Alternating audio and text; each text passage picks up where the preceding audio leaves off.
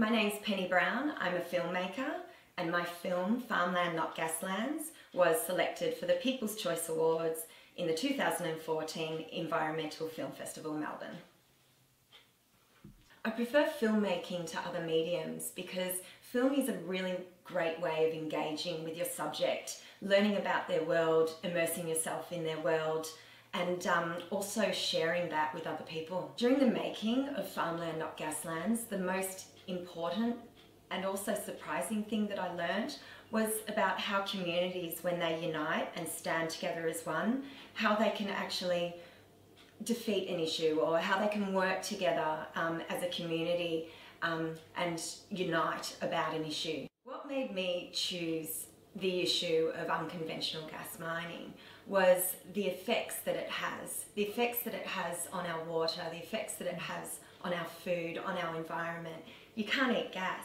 And so this was my way of getting involved in the issue and communicating to the wider community just what was at stake, and also what people could do if they didn't want unconventional gas mining in Victoria or in Australia. Having the opportunity for the film to be screened to a wide audience was an amazing opportunity and was one of the main goals of why we produced and made this film. And giving a voice to the farmers in Sea Spray, making people aware of the issue, that was really important, and that's what really made me so proud to have the film screened at the Environmental Film Festival, Melbourne. Winning the People's Choice Award was amazing, and again it just was an opportunity for me to make people aware of the issue. Of course it gave me a great feeling, and I was really excited to accept the award, but also to win the award on behalf of the farmers in Sea Spray, because they're the real stars of this film. For me in the future, well, my background is in television production, so I work on dramas and I work on TV shows.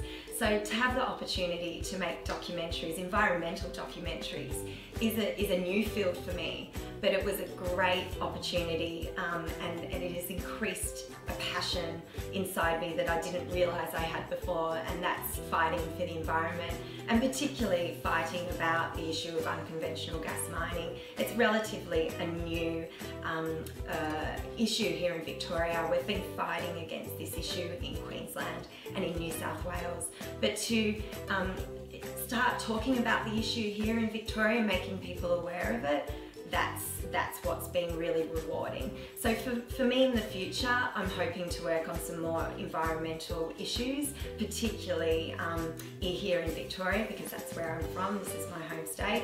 Gippsland's very precious to me because that's where my family lives and resides. So I'm hoping to get involved in some more environmental documentary filmmaking, as well as continue on with my work as a producer in the film and TV industry.